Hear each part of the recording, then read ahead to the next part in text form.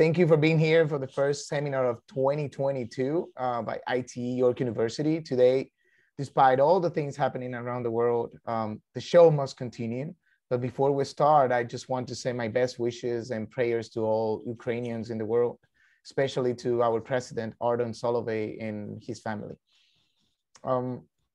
Much of North American society has been built around cars. Our cities are designed around them. Our economies move by them. But human error is always present and congestion is getting everyone crazy. Proper automation will allow vehicles to move faster and safer by removing the risk of human error. But are we really ready for this? Today, we have two experts on this topic that can help us to answer this question and many, many more. Dr. Mehdi Nourinejad and Mr. Barry Kirk. Welcome to this seminar, gentlemen, and thank you for being part of it. Before we present our first speaker, I would like to remind you that you can use the chat for any questions and the speakers will answer them after each presentation. You will also have the opportunity to speak and ask the question directly to our speakers. That's up to you. Okay, so our first speaker is Dr. Mehdi Nourinejad, who is an assistant professor at the Civil Engineering Department of York University. He received his PhD from the University of Toronto and was a postdoctoral fellow at the Rodman School of Management for 2 years. Mehdi's research focuses on optimal planning and control of transportation systems in smart cities with autonomous vehicles. His research on autonomous vehicles has received media coverage and is published in outlets including Forbes, Rodman Magazine, Global News, and others. Today, he will be speaking about the 3 C's of autonomous vehicles: comfort, connectivity, and collaborative consumption. The stage is yours, Professor. Thank you, Ed, and I appreciate it. I also want to echo what you said regarding the situation, the worldwide situation right now, and that our hearts are with the Ukrainian people, especially since we have somebody very close to us here, Artem, who is the president of ITE, and it's on all of our minds, and our hearts are with you, Artem. All right, thank you, Adonai. Thank you for doing an introduction. Today, I'm going to be talking about the 3 C's of autonomous vehicles. Some of this might be a little repetitive for you, but it's also very new for those others that have not really attended this talk. So I want to talk a little bit about general what autonomous vehicles are and how they're distinguished from regular vehicles. A lot of times, I really like to start off with this poster, which is a poster from the 70s of a family that is basically around the table, playing a game of cards, and they have a TV in the back and the car is driving itself. So even in the 70s, people were thinking about autonomous vehicles and the potentials of transportation, even though their idea of a TV was that TVs were still going to be in black and white, but cars could drive themselves. So this is an idea that's been around from as early as the 70s. And the initial thoughts of autonomous vehicles, even though at the time didn't lead to the technology that made it available, it did lead to some really interesting research that became the foundation of a lot of theories that we know about transportation engineering today. So what are autonomous vehicles and what are the 3 C's of autonomous vehicles? The 3 C's are connectivity, comfort, and collaborative consumption. And these are 3 properties of autonomous vehicles. And autonomous vehicles, in essence, are basically vehicles that can drive themselves by having sensors around them that allows them to see a vehicle's surroundings, just like a human being sees their surroundings. And they have artificial intelligence and machine learning algorithms that allow the car to replicate how a human being would drive, and it allows the car to move smoothly and efficiently. So these 3 C's, connectivity, very briefly, I'm going to talk about what these 3 C's are, and I'm going to go into the details of these, and I hope to create some discussion around that. So the first C, which is connectivity, is basically the ability of the cars to talk to each other and talk to the infrastructure. Comfort is achievable with these cars for many reasons, primarily because we no longer would need a human being driving the vehicle behind the steering wheel. And we're talking about level 3 plus automation level when we talk about comfort, because autonomous vehicles come in 5 different levels of automation, which I'm not going to go into the details of today. But level 3 plus gives people the advantage of not having to be cautious of the driving environment the entire time while they're driving. So that comfort aspect is bold. And the last aspect is collaborative consumption. And collaborative consumption basically is the ability of the cars to be shared seamlessly amongst many people. And this is also one of the capabilities that we'll be talking about. So how did the autonomous vehicles how did the 3Cs affect the fate of autonomous vehicles, and why are we really explaining these 3Cs? One of the main reasons why I talk about these three is because I want to talk about a controversy. Not everybody is in favor of autonomous vehicles. Some people think it's good, some people think it's bad. It can be a positive technology because it has the potential of making traffic smoother through connectivity, V2V, V2I. It can potentially reduce GHG emissions by elimination of abrupt acceleration and deceleration, and it can promote collaborative consumption and vehicle sharing. So these are all really good things about autonomous vehicles. But on the downside, the flip side of the coin, you may cause a lot of unforeseen accidents, especially in the initial phases of the rollout of these cars. There's lots of liability issues and insurance issues, security issues that there's currently lots of research on. And on the planning side, there is outcomes of these that are not necessarily desirable outcomes, such as increased congestion and zombie trips on the road, which are basically the cars driving with nobody in them and so on. So they have good components and aspects about them, and they have bad aspects around them. Now, before I continue, I just want to ask you a really quick question. By a show of hands, how many of you are positive about the aspects of autonomous vehicles and see it as a good technology overall and are looking forward? How many of you have a good impression about autonomous vehicles? By a show of hands, let's see that. And don't worry about not putting your hand up. If you're my student or anything, I'm not going to get upset at you. Just let's express your honest opinion in terms of whether you are on board or not. So I'll give you another few seconds. Keep your hands up, please, so I can count quickly. I believe it used to tell me the count somewhere, but that's okay.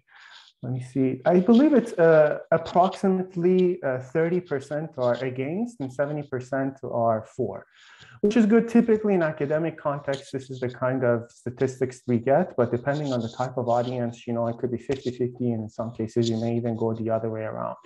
So that's what I want to talk a little bit about today. I want to give you a little bit more understanding of this controversy, and basically what our research tries to do is it tries to shed more light on this controversy and basically pick out different dimensions of the problem so that we have a better understanding of it.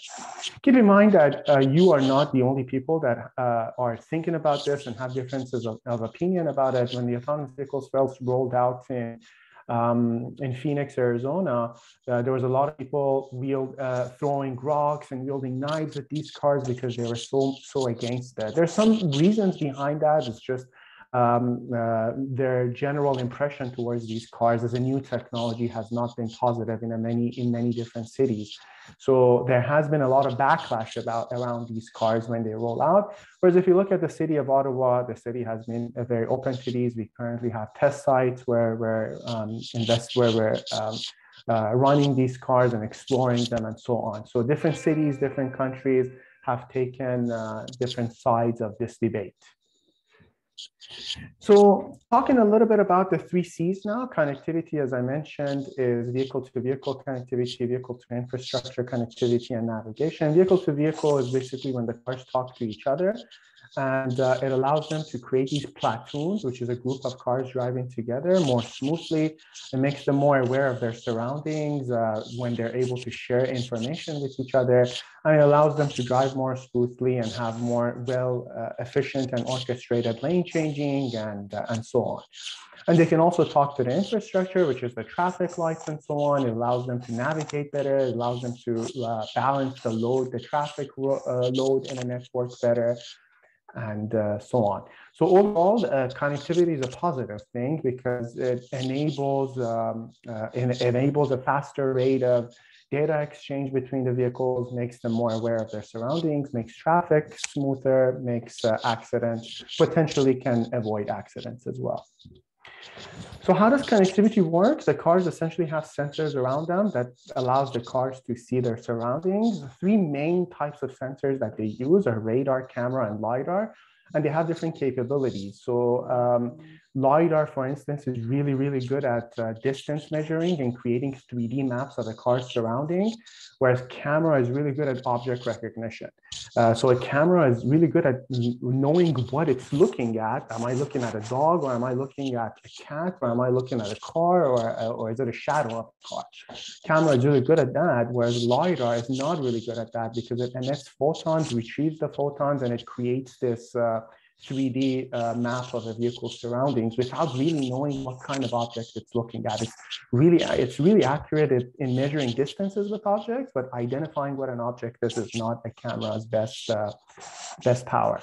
And typically, a lot of car manufacturers install all of these cameras around the vehicle. Companies like Tesla are leaning a lot more towards cameras, whereas all of the other car manufacturers are leaning towards both LiDAR and camera. So there's differences of opinion here as well. And once that data is collected with these sensors, the telecom infrastructure that's on the vehicles and on the infrastructure allows them to share this information with each other and broaden a vehicle's vision accordingly. So how does this affect traffic flow as we know it? This is a very classic type of a diagram that we see a lot in transportation engineering, where on your x-axis you have density, on your y-axis you have flow. Density is simple. It's the number of cars you would see per kilometer you would see in a network. So it's the number of cars that you see, and flow is how fast they're moving. So this is called the fundamental diagram, showing that when you increase the number of cars, your flow goes up because you have a lot of more cars moving really fast. So your flow goes up. But beyond some point of density, your flow starts going down because there's friction between the cars. And this is a diagram for regular vehicles, and that's what we call the fundamental diagram or macroscopic fundamental diagram. With autonomous vehicles, the story is a little bit different. You can see that when you do the same thing for when you plot the same diagram for autonomous vehicles, first of all, the variance or the that you would observe, the uncertainty that you would observe in the red dots are much less. You see that it's a more robotic type of it's a more systematic type of a diagram we're seeing. We're also able to see that the maximum flow is increased and so on. So autonomous vehicles, because of their robotic features in an environment where all of the cars are potentially autonomous vehicles, you're able to achieve this higher level of this higher reliability in traffic, and you're able to reach higher flows as well. The next C is comfort. And as I said, they can potentially be more comfortable because they have more interior space. You no longer need room for steering wheel. The layout of the cars can change. You can now have beds, round tables, entertainment systems in these cars. And you can sleep on your way back from work, for example, and so on. And the implication of this is that it's both a good thing and a bad thing. The good thing is that you have a better usage of your time. Now that you're driving to work, you no longer have to be driving. You can engage in some more socially beneficial activity, like whatever it is you can do. And the downside is that when you make it really comfortable for people to travel, people might actually travel more. And that can increase to higher levels of traffic on the road. And I'll explain a little bit more how autonomous vehicles can contribute to these additional levels of traffic on the road as well. So in addition to the interior of the vehicle and the fact that they can be a lot more comfortable, they can also introduce driving patterns that we did not have the luxury of having prior to these cars. And one of those luxuries is parking. In principle, currently the way we park our cars is, let's say we're driving from home to the office. You drive your car to a parking lot, you park it there, and then you walk to the office. On your way back, you walk to the parking lot, take your car, drive back home. This is how we've been parking our cars for decades. With autonomous vehicles, it's a potentially different pattern where instead of driving to the parking lot, you can drive all the way to your office, get dropped off at the curbside, and then send your car to park at a nearby spot. And on your way back, you can summon the car, which is the terminology that Tesla uses. You summon your car to come pick you up, and the car takes you from the curbside and drives you back home. With these types of patterns, you can imagine that the demand for curbside is going to increase rather than parking. So that's one thing we need to be mindful of. The other thing is this, although this makes it more comfortable for us because we no longer have to search for a parking space and we no longer have to walk from that space to our office. So it gives us that additional comfort. But at the downside, these trips that we have in the middle, cars going themselves, parking and coming back, these are zombie trips because there's nobody in the car. And this type of a trip can actually add to congestion and the level of traffic that we observe on the roads. Additional ways that autonomous vehicles can improve parking is with the actual layout of the parking lot. So on the left is something we're very comfortable and we're very familiar with. You know, you have these islands of cars separated from each other by lanes for mobility so that regular cars can get in and out of their spots and they can navigate within the parking lot to find a suitable space. And on the right is a vision of how future autonomous vehicle parking lots could look like, where you have mega parking lots with these many cars in them. And the reason you can potentially, in theory, pack all of these cars in a small space is because these are autonomous and they can be moved by a virtual agent. And if, for instance, a car needs to be retrieved but is blocked by other cars, you can have a virtual agent shuffle these around and take the car that wants to be taken out. I'll show an example here. Let's say we have this green car come to park. There's an empty spot. It parks there. And now let's say that this other car wants to get out, but is blocked by the two red cars. You can temporarily relocate those red cars, release the green car, and then retrieve the two red cars that were relocated. And this allows us to, this reshuffling, because there's no need for an actual human being to be in the car, makes it possible for us to make more efficient use of the space that we have available. But you need to make sure you have sufficient, strong relocation policies in place so that no car ever gets blocked by others. And the final C is collaborative consumption. There's lots of talk on how these cars are going to be able to improve the way we share vehicles with each other. The advantage of this is that you can potentially get cheaper access to more affordable access to transportation because there isn't a need for an actual driver to be in this car. So imagine an Uber system where you request a car and the car that comes to pick you up, there's no driver in it. So you're eliminating the variable cost of paying for a driver. Having said that, the actual autonomous vehicle does cost more than a regular car. So the acquisition cost is larger, but the variable cost is going to be lower with these cars. And that's why there's a lot of move towards using these as a car sharing, using autonomous vehicle as a car sharing system so that we're able to leverage the driverless properties that they have. So that's a good thing. You know, sharing resources is always a good thing, but the downside is basically the zombie trips. And I'll explain how these zombie trips occur with a simple example. Let's say you have vehicle relocation in a car sharing system. You have two users going from the origin to their destination. One way of addressing these two is to have a car present for each of them and have them take them from their origin to their destination. Here in this conceptual example, your fleet size would be 2. Alternative would be to have one vehicle for one person that serves the first person. And then this would be a zombie trip. Sorry, I think my mouse started.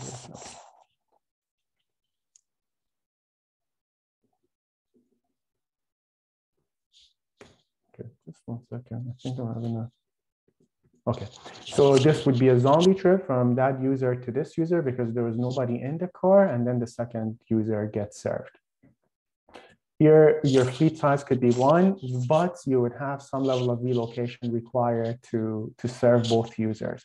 So there's a trade-off in how many vehicles you have and how much relocation you want to do. The more vehicles you have in the system, the less your relocation will be, and the other way around. So there's a trade-off between those two. And this is a simple figure of actually a police car pulling over an autonomous vehicle that had nobody in the driver's seat, although there's somebody in the back. So this car had nobody in the driving seat. The police officer pulled them over and was, faced with a funny situation of who they're going to ticket. But this is something that would not be too unrealistic in the future. And it's a bad thing because currently our average vehicle occupancies is somewhere around 1.6 in Toronto, I believe, for cars. It's actually around 1.5 to 1.7. average vehicle occupancy. So you have a lot of single occupancy vehicles on the road. Whereas if you have these autonomous vehicles, your vehicle occupancy, average vehicle occupancy can actually go below 1, because you have some cars on the road that don't have anybody in them. And that's a terrible thing for traffic, because you're trying to avoid these trips that have few people in them. And that trade-off between vehicle relocation and fleet size can be seen from a study that we did on the city of Toronto. And here we show each of these dots represent one instance, and they show how much fleet we needed, how many cars we needed in a fleet, and how much vehicle relocation we needed to do for different levels of the demand. So this is 50 users, this is 150, this is 100, 150, 200. And you can see that this slanted shape of the curve represents that trade-off. You can either have lots of cars, fewer relocations, or you can have fewer cars, more relocations. And as you increase the demand, obviously the fleet and the level of relocation together are going to increase. This brings me to the end. This is a very quick introduction to what autonomous vehicles are, what their capabilities are. And what I wanted to do today is basically talk a little bit about these 3 C's and how they are characterized with autonomous vehicle movements. Some of the findings that I will just summarize here is that with connectivity, although you can have more vehicles on the road when the cars are automated, although the level of traffic can increase, our experienced travel times may not necessarily increase because of the connectivity between the cars. Comfort means that we can potentially see a lot more vehicles on the road, and collaborative consumption can increase a lot of zombie trips. So a sound judgment of automation relies on the occurrence of these 3 C's. And that's what we try to capture in our research, basically painting both the good side and the bad side of these cars, and trying to move towards policies that basically emphasize the positive aspects of autonomous vehicles more than their negative aspects.